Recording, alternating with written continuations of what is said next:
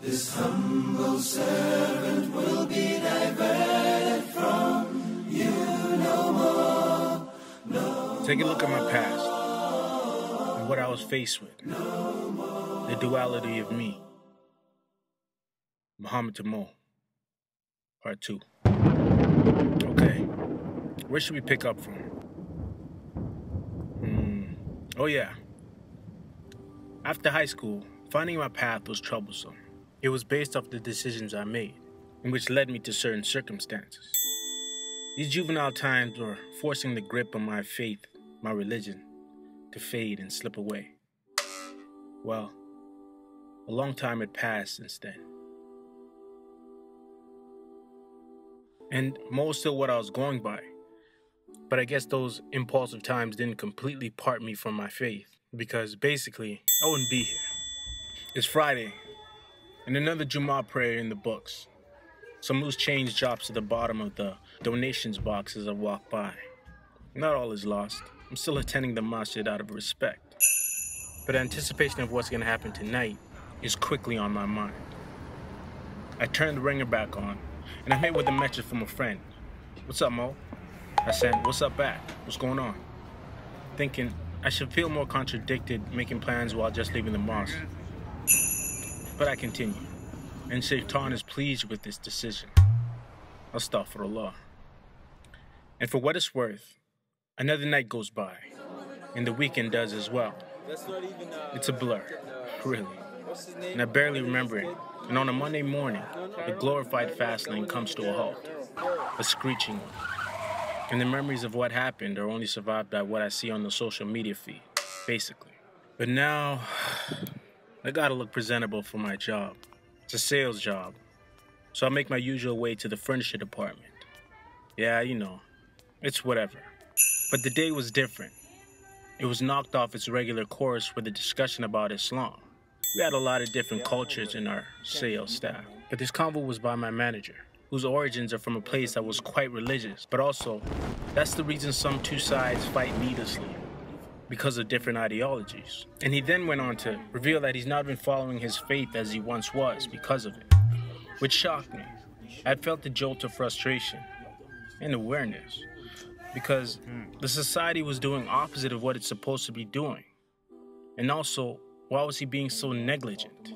A man I respect, but now is trying to make me believe, just because what's going on back home, what I should believe faith should be. And that I did not agree with. I asked Allah for guidance and worried for him as a brother. But I felt that thing, that feeling, the thing most guarded by me. But then a call on the intercom was made, and the conversation between us dispersed. But this thought, it hovered around my mind for a bit. And on another day, on another night, with a bunch of friends where jokes are made and feelings usually get hurt, I'm not gonna lie. But they soon recover. So we usually joke and whatever we say kind of rolls off each other's back. It's a free-for-all. But one went too far. It was made about my faith. And I never thought it was cool to talk about somebody's faith in a disrespectful manner, even though at the time I wasn't as vocal about mine. I refrained from lashing out because, basically, we're good friends, so I didn't let this one ruin our friendship. But I became a little bit more cautious about who I'm surrounding myself with. Under the cover of a slight smirk, I shrugged it off, but I didn't let it bother me. And on another night, on another day, walking alone from a night out, which usually turns into some contemplation of my situation, the Mo in me, well, you see, he'd become master of my regular affairs, like my weekly routines, and usually dashing aside all my Islamic responsibilities for more pleasurable situations.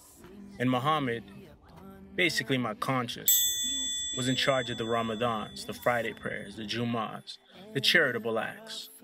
Other than that, I stuck to the path that I shouldn't have been on.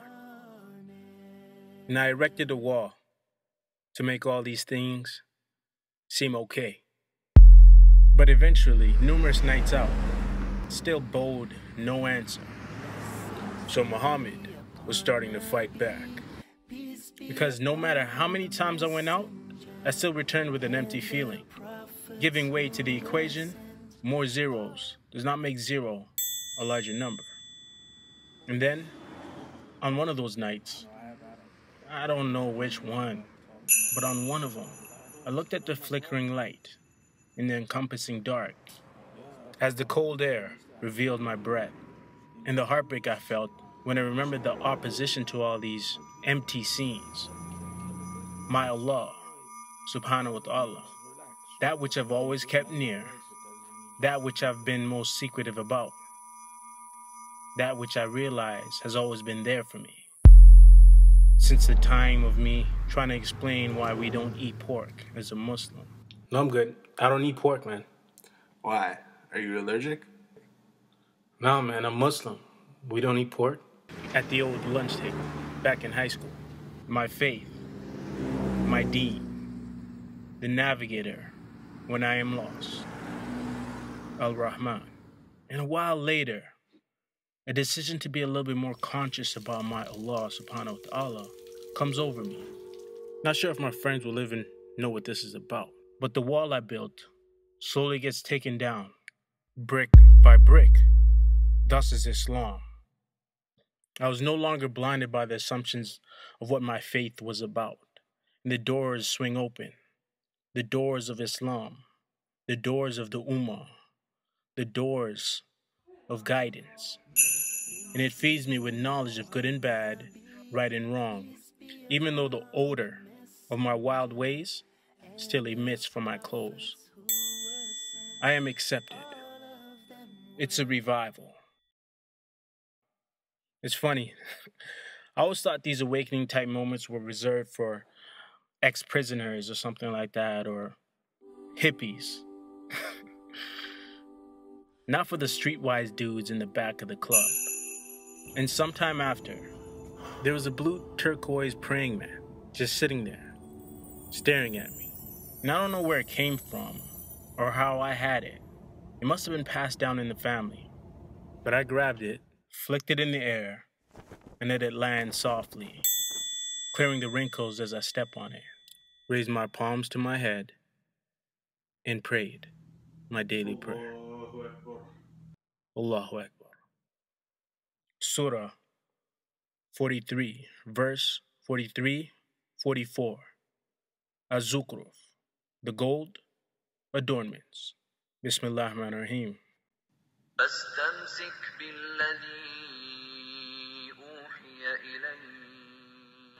So hold thou fast to the revelation sent down to thee. Verily, thou art on a straight way. The Quran is indeed the message for thee and for thy people, and soon shall ye all be brought to account. Alhamdulillah. And at another job, at another day, a co-worker asked me, "What do you want to be called, Mohammed or Mo?" I thought for a second, letting all that has transpired flash before me. And now finally gaining a new stance in who I am and who I'm named after. I said no. Call me Mohammed. Jazakallah khair. This is love. Please like, subscribe, and share.